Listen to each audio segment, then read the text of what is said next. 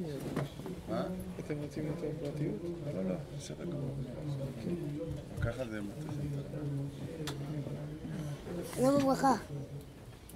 אני כבר בקרוב רציתי לבוא לרב כבר לפני תקופה ארוכה. כאילו, רציתי כבר לבוא לפני זה. ברוך השם עכשיו הצלחתי להגיע. בקרוב לא רציתי להטריח את הרב. מה פתאום? זה זכות שלי. אולי אני אספר לרב קצת היסטוריה על עצמי. יש לרב זמן? כן, בכבוד. אני נולדתי בתש"ע עם מחלה מאוד נדירה. הרופאים לא ידעו להגיד את השם של המחלה. מרוב שזה היה נדיר, הם כאילו לא ידעו את השם של המחלה ואת ההשלכות ואת כל הדברים. והחששות מאוד הלכו וגברו מיום ליום. כאילו הרופאים אמרו שזה עניין של ימים, מעצם זה שאני חי היום זה בניסי ניסים. כל בן אדם לבד הוא חי בניסי ניסים. אבל אצלי זה יותר, הרופאים בכלל לא ציפו לזה שאני אגיע לכאלה גילאים. הם אמרו שזה עניין של שעות, ימים ומקסימום שבועות. ואז הגיע איזה רופא שהוא נתן יותר רקע על המחלה. בהתחלה אמרו רק לא לגעת. וידעו שזה מחלה של סורת עצמות. עכשיו הגיע הרופא הזה וגם הוא לא ניבר מלא, הוא לא ציפה לי עתיד יפה. ואז הוא הסביר שהמחלה שלי זה בעצם בעצמות, שחסר לי החומר של המעטפת של העצמות, כאילו כל הסידן בורח לי ואני מקבל סברים מאוד מהר.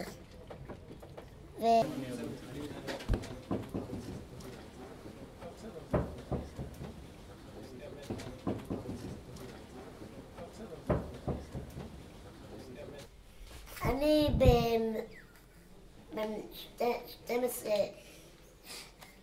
עוד בסוכות אני עושה בר מצווה. סתם ככה רציתי להזמין את הרב.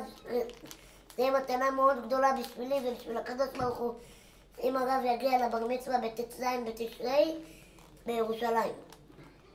זה מאוד יכבד את הקדוש ברוך הוא וישמח אותי מאוד. באמת? זה ישמח אותך? אם הרב יכול להטריח את עצמו ולבוא, זה ישמח אותי מאוד. אז אני בלי נדר אנסה לעשות את זה לשמח אותך. בשמחה. אני גם רוצה שאתה תברך אותי. אתה יכול לברך אותי? אני צריך שהרב ייתן לי ברכה. אבל אני לי אין את הזכות לתת לרב ברכה. יש לך את הזכות הרבה יותר גדולה משלי. לי אין זכות לברך אותך. מי אני לפניך? אתה הרבה יותר צדיק ממני. אני לא צדיק בכלל, אבל אתה יודע, אולי אני קצת עושה פה טוב, קצת מתפלל, אבל אתה הרבה יותר ממה שאני עושה. כי המעלה שלך יותר גדולה. ככל שיש יותר קושי, ככה המעלה של מה שאתה עושה יותר גדולה. כשאתה מביא למלך את המתנה, אתה מביא לו, המלך הרבה יותר שמח מהמתנה שאתה מביא. כי אתה גם מחזק את עם ישראל. נכון? אתה מעודד אותם. למה אתה מחזק? בכלל, הרבה אנשים אומרים לי שהם מתחזקים רק מזה שהם רואים אותי שאני אפילו עם כל הרב רואה, פה זה לא כמו כל האנשים שהם עומדים פה והם תופסים רק מטר על מטר. זה שיש לי פה מלא ציוד מאחור וכאילו בעצם זה שהם רואים שכזה בן אדם מצליח ומסתובב עם שמחת חיים, זה לבד נותן להם חיזוק. נכון. קוראים לך חזקי. כי אתה מלא התחזקות. אתה יכול לתת לי איזה ברכה קטנה? תן לי איזה ברכה. השם יעזור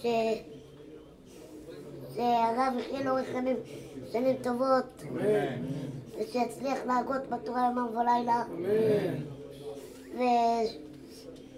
ושהרב יפיץ את אורו לכל בני ישראל שמצפים לישועה, שהרב גם יזכה להנהיג את כל בני ישראל לפני משיח. אני רוצה גם ברכה. צדיק אתה. אתה ממש צדיק, אתה ממש צדיק. אני רוצה ברכה שאני אצליח אחרי הבר מצווה. שהקדוש ברוך הוא ייתן לך ברכה והצלחה וחיים ארוכים וטובים ומתוקים. ושתצליח בכל, ושהשם ברוך הוא יברך אותך, שתמשיך לחזק את עם ישראל, ושלא יהיה לך שום כאב, ושתהיה תמיד שמח, ותמשיך לשמח את עם ישראל, שהכל ילך לך בקלות, שהכל ילך לך בקלות. הכל, הלימוד והבריאות, ואתה תמיד תהיה שמח. שהקדוש ברוך הוא ישמח אתכם לשנה טובה, ושנשמח להיפגש בבר מצווה. אמן. בעזרת השם מתוך שמחה. תתקיים ותשרי. שיהיה לכם שנה טובה ומתוקה. בואו, בשמחה רבה. בואו תתחילו על דבר תורה. תתחיל בהיסטוריה שלנו. תדבר על למשל על ההרצאה ששאלו אותך, את החיזוק, גם על המשהו. כן, לא אתמול.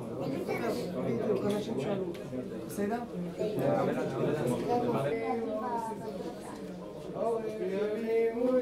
חיים, חיים ושלום. מה נותן לי את הכוח לשרוד ולהמשיך הלאה? כי אם אתם יודעים, כשנולדתי, הרופאים לא נתנו מלא סיפורים. הם אמרו שזה עניין של ימים של מקסימום שבועות, אבל לא מעבר לזה. אז הרבה אנשים שואלים אותי איך הגעתי כבר לכזה גיל ועם כזאת שמחת חיים, מה הכוח שהביא אותי לזה? אז אני אענה לך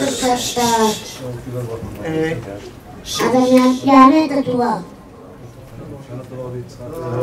זה שאני נכה, עשיתי עם עצמי חשבון פשוט. עצם העובדה שאני נכה זה עובדה שלא יכולה להשתנות. הקדוש ברוך הוא שליט את זה, וזה בידיו של הקדוש ברוך הוא, וזו מציאות שלא יכולה להשתנות. עכשיו, אם להיות נכה שמח או נכה עצוב, זה בידיים שלי. ועדיף לי להיות נכה שמח מאשר נכה עצוב וסתם לדפוק את כל החיים.